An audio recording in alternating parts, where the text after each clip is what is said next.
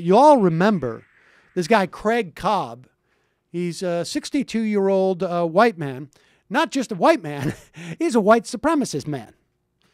And he is behind this initiative, apparently, in North Dakota to turn a town into a white enclave.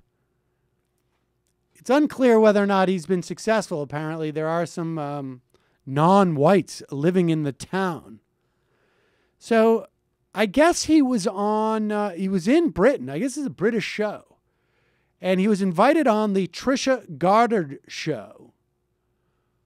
I guess because, you know, one of the things that goes hand in hand with being a white supremacist is that you got to go on all those sort of, you know, those low end, even maybe high end shows where they do all those like crazy Jerry Springer tactics.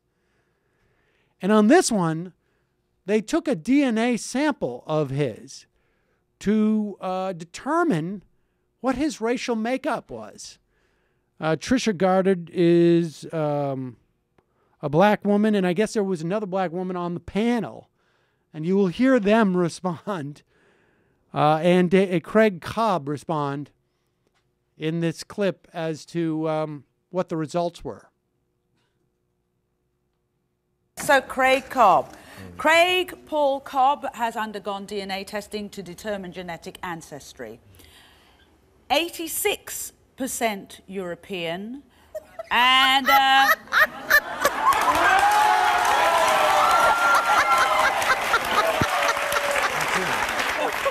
Give it to him. Give it to him. 14% Sub-Saharan African. Wait a minute. Hey. Hold on. Just wait a minute. So... This is called statistical noise. Sweetheart, you have a little black in you. Yeah. Listen, I'll tell you this. Oil and water don't mix. So, hey, bro. No.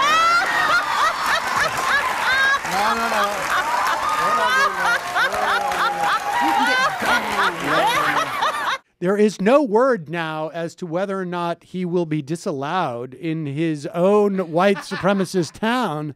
But I guess we're going to have to see if the rest of the white supremacists there pass an ordinance. I mean, you really going to let that guy in there? I'm grandfathered in. Yeah.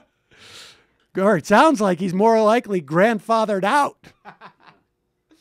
Or maybe great-grandfathered out. Great-great-great-grandfathered out.